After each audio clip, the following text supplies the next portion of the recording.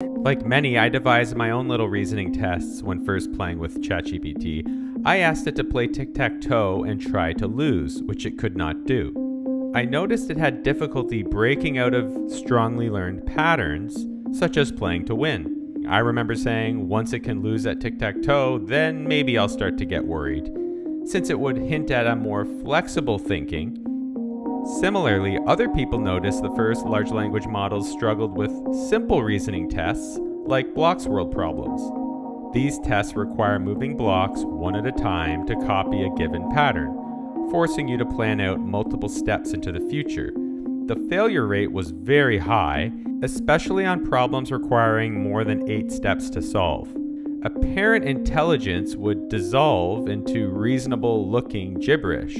And this is the hallmark of good reasoning: thoughts which build on each other to create new thoughts or conclusions. We call a series of statements good reasoning if you can share it and someone else can follow along and reach the same conclusion on their own. The field of computer science grew out of the dream of mechanizing thought, which began with math and formal logic. The same components can be rewired into a logic OR circuit to ring the bell by closing either this switch or this one. For the first 70 years, much of progress in teaching machines to reason happened in very narrow, simplified domain of board games. But no matter the domain, all of these approaches required two things essential to reasoning: a world model and an algorithm. You can think of a world model as a simulator. It predicts how the environment will change in response to actions. The algorithm is a process for making decisions using the world model. Let's use computer chess as an example. The world model is simple. It's defined by the rules of chess plus a description of the board. You can provide it the position of all the pieces and next proposed move, and it outputs a new board state and any resulting points earned or lost by each player. The algorithm tells you how to make moves. A simple chess algorithm would look ahead at each possible next move using the world model and check the value of the resulting board, and then make the move with the best value, known as a greedy approach. Early chess AIs calculated this board value mainly counting piece values. While this approach worked, it was only a rough approximation for how good a position was, nowhere near human-level understanding. Of course, the further into the game's future the algorithm explores and evaluates, the better the play will be. In the extreme case, you would look out to the end of every possible game path and count the number of future wins possible from each position. The best move then being the next position with the most future wins. However, an exhaustive search through an entire chess game tree is impossible due to the immense size of the tree. There's more board positions than atoms in the universe. It's also not how humans play. With chess, a human player builds intuition from more and more experience in two key ways: how good a position feels, that is, the chance of winning from that position, and how good a next potential move feels. And so the first key breakthrough in machines mimicking intuition for position quality came when neural networks replaced the hand-coded formulas Shannon used in 1989 with TD-Gammon. The network would take a board position as input and output a single value, just like the chess formulas did. This system learned to evaluate backgammon positions through millions of games of self-play, using wins and losses as feedback to improve its judgment. But its self-learned position intuition became so sophisticated that TD-Gammon could reach top human-level play using just simple one-step look-ahead. But more complex games revealed the limits of this approach. For example, in Go, evaluating a position's true strength requires seeing several moves ahead, and with 250 possible moves per turn, versus chess's roughly 35 moves, exploring even a few steps into the future becomes astronomically complex. And this is why by the early 2010s, no computer could beat the best human Go players. The breakthrough had come from mimicking the other kind of human gameplay intuition, the ability to sense which moves are promising without evaluating every possibility, or move intuition. In 2014, researchers Clark and Storkley tried this new approach, training a neural network to learn to mimic move intuition directly. Their system learned to predict which moves a human would make.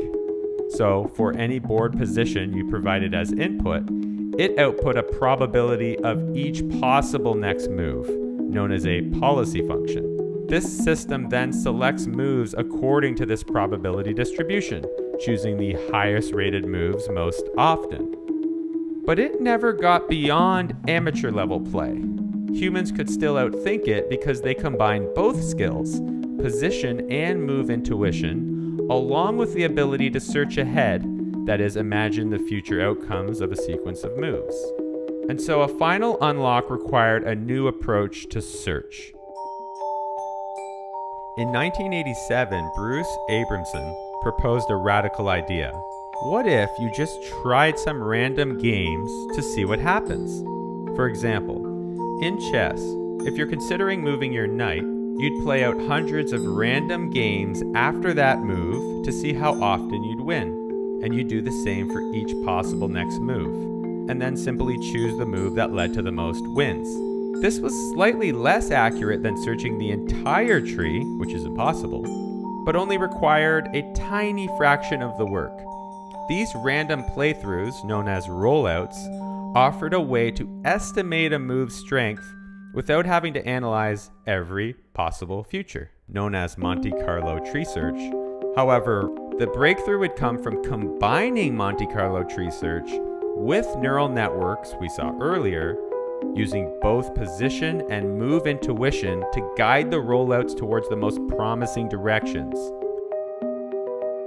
And this led to a key experiment in gameplay and AI history, AlphaGo. The premise was simple. Use larger neural networks to learn both move and position intuition, and then use those to guide Monte Carlo tree search efficiently. As a result, the system could make decisions quickly in clear situations, while dedicating more thinking or simulation time to complex positions where additional analysis would yield more information, much like a human player would, only thinking when you need to. This resulted in a computer program that had both Grandmaster game intuition with superhuman search ability. It not only beat the best humans, but led to several remarkable moves, most famously move 37 in Game 2 against Lee Sedol. This move was so unusual and creative that it stunned expert players. In case anyone thought the human games that AlphaGo initially learned from were somehow letting the system cheat, they followed this up with another system which didn't get any human games to learn on, known as AlphaGo 0. Instead, it began with no knowledge and learned entirely from self-play, learning only from wins and losses. And amazingly, the performance beat AlphaGo. So it turned out that human play, instead of being a crutch, actually hurt its performance, since it limited its exploration of the space of possible gameplay styles. However, this was still progress on single games, and so it didn't offer a clear road to general reasoning, never mind have a conversation. The next key shift was also learning the world models from pure experience, like learning a game just by watching people play. This idea, dating back to the work of Schmidhuber in the late 80s, was finally demonstrated with neural networks in the 2018 World Models paper by Ha and Schmidhuber. In this work, they trained a world model neural network to act as a simulator, predicting what would happen next given any state in action. This model was learned from a few hours of random experience in an environment. It built up an internal representation of how that world worked. Once learned, the AI could practice in its own imagined version of the environment, running thousands of simulated experiences, what they called dreams, much faster than real-time learning, where the controller learned effective strategies purely from practicing in these dreamed environments. Immediately after, researchers at DeepMind used this idea to fully generalize what they did with AlphaZero, known as MuZero. So they proposed a new system which could learn any game without being told the rules entirely from the experience of rewards.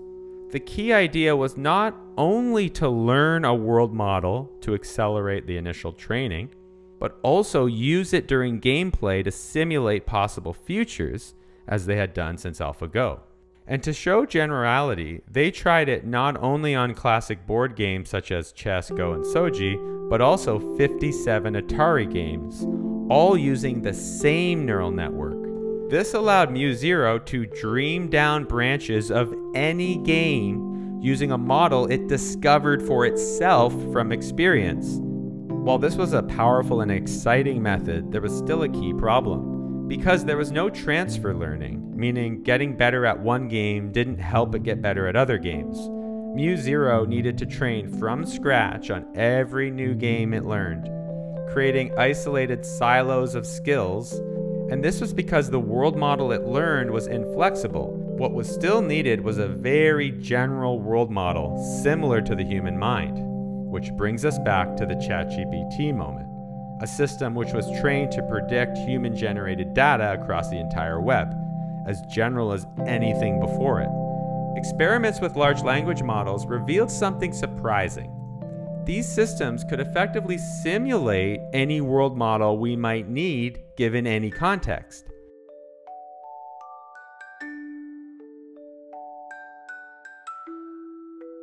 Not only that, but it could evaluate situations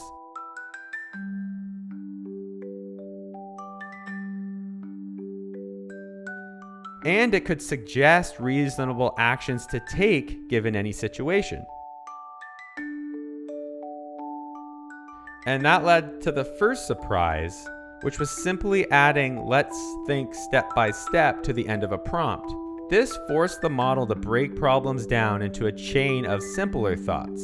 And while this basic chain of thought improved performance on reasoning tasks, it was still like a quick intuitive reasoning, moving forward with the first reasonable path of thought, charging down a path which often led to the wrong conclusion, like we saw in tic-tac-toe. This led to experiments which forced the language model to do a form of brainstorming known as tree of thought.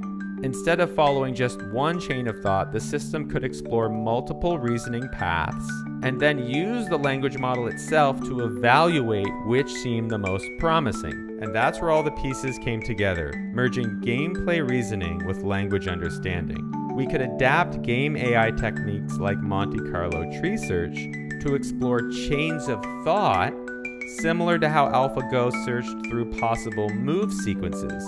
Instead of simulating move sequences, the system could now simulate steps of reasoning, exploring and evaluating different paths of logic before settling on the most promising one. And just as gameplay improved dramatically when systems learned from self-play rather than copying human games, researchers turned to reinforcement learning to strengthen the reasoning strategies, much like how humans learn to improve their reasoning through interaction with other humans and social cues, such as the nodding of understanding or furrowed brows of confusion. But for RL to work on an AI system, you need a reward signal similar to a human teacher following along with the student as they explain their reasoning, rewarding them when making valid steps and punishing them when a mistake is made. That leads to a key paper from OpenAI, Let's Verify Step by Step. This paper pointed towards an exciting next step. Models would attempt reasoning problems, generating a chain of thought, and get step-by-step feedback on each step in their reasoning process and gradually discover better reasoning strategies. This blend of intuition and search has led to dramatic improvements in reasoning abilities. Today's models can handle tasks that seemed impossible just a few years ago. And these advances confirmed my initial insight: thinking longer improves performance. There's a clear relationship between the amount of computation spent during the reasoning process, measured in words or tokens generated during this internal deliberation, and accuracy. In other words, letting models think longer can be more effective than making them bigger. Each advance in reasoning ability forces us to search for harder challenges that push the goalposts further out, to a place where machine intelligence once again dissolves into an illusion. This has pushed researchers to develop new challenges like the AGI Test, where systems must discover patterns they've never seen before, forcing them to reason from scratch rather than rely on memorized solutions. And progress on these problems is steadily improving. And this brings us back to a profound question dividing the field. One side sees these reasoning chains as mere illusion, sophisticated pattern matching without true understanding or physical grounding, playing with shadows on Plato's cave, an elaborate mimicry. The other side views the distinction as meaningless. If a system can reliably reason its way to correct insights, does it matter how it got there?